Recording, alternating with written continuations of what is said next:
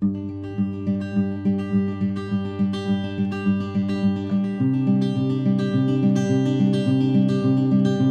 was born in Niue, which is a Polynesian island about 2,500 kilometres north of New Zealand.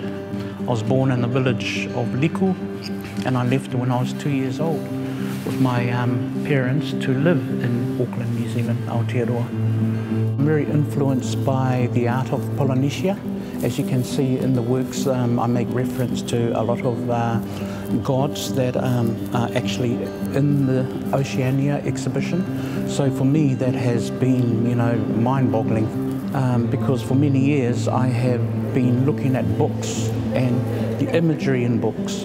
For me to kind of see them in the flesh kind of takes me back to when I started drawing these figures onto, the landscape that you see here behind me.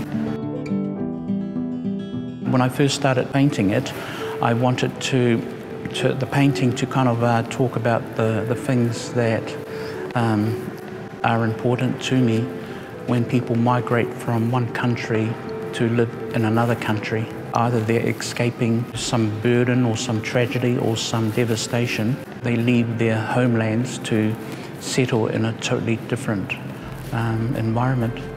There's a reference to September 11 in New York. On the day that it happened, I was ready to hop on a plane to come to go through America to come to England.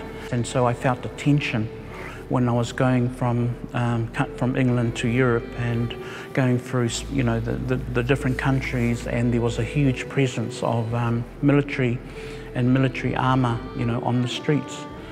I was also here in Europe in 2005, I think, when the bombing in London took place. Those kind of conflicts, and plus, the kind of colonial conflict in Polynesia combined has also, played a part in me creating this painting to all new arrivals.